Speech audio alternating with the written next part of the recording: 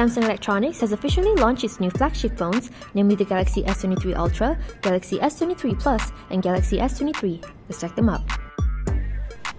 To cater to fellow photographers, the Galaxy S23 Ultra has an advanced camera system that suits any lighting conditions. It also has a 200-megapixel adaptive pixel sensor and uses pixel binning to support multiple levels of high-resolution processing at one go. The Galaxy S series now has an improved nightography capabilities that gives cleaner and sharper images and videos in various lighting conditions, and HDR selfie camera that can jump from 30 frames per second to 60 frames per second. The phones also include tools such as Expert RAW app that enables DSLR-style image shooting and editing in RAW and JPEG. The smartphones come with Samsung Knox protection and the security and privacy dashboard for extra security.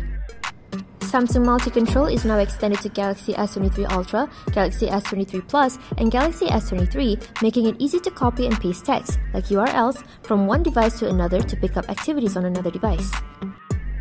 The Galaxy S23 series comes in 4 color options: Phantom Black, Cream, Green, and Lavender. They are priced from $3,899 for the S23 128GB variant, $3,899 for the S23 Plus 256GB variant, while the Galaxy S23 Ultra is at $5,699.